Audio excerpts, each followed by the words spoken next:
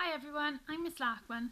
I am Head of Maths at St Joseph's and I will also be teaching you for half of the Pure unit, and I teach statistics in Unit 2. I look forward to meeting you all. Take care.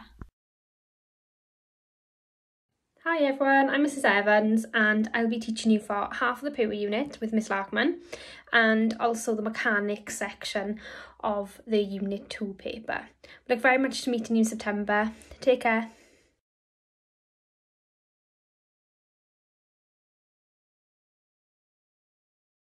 Hi, my name's Liv and I do A-Level Maths at St Joseph's. I chose to do this because I really enjoyed the course at GCSE and further maths, and I wanted to progress my skills further. The course is hard work, but it is really rewarding and lots of fun, and our teachers are always there to help you over email. Pure is my favourite part of maths. However, because I've never done statistics or mechanics before, I really enjoy learning those skills. Maths will really help me when I go to university because I wish to study either pharmacy or chemistry, and maths are a requirement at A-levels. My advice is to go for it and just put in the hard work.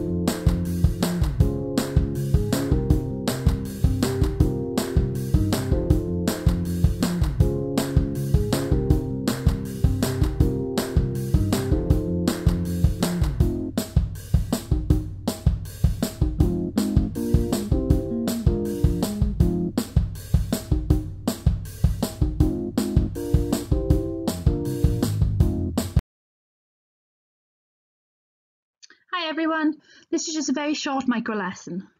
So thinking back to GCSE, you'll be familiar with expanding brackets. A plus B squared using the FOIL method. So what about then A plus B cubed? Well, we know that A plus B cubed can be rewritten as A plus B times A plus B squared. Using the FOIL method, I found A plus B squared. I can expand and simplify, and then I get my answer. I can do the same with A plus B to the power of 4 and A plus B to the power of 5. So let's look more closely at our expansions. Can you see any patterns emerging? Pause the video and see if you can find 3 patterns.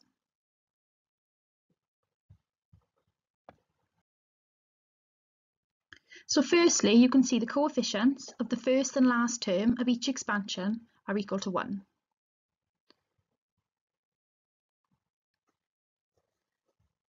We also notice as the powers of A decrease, the powers of B increase.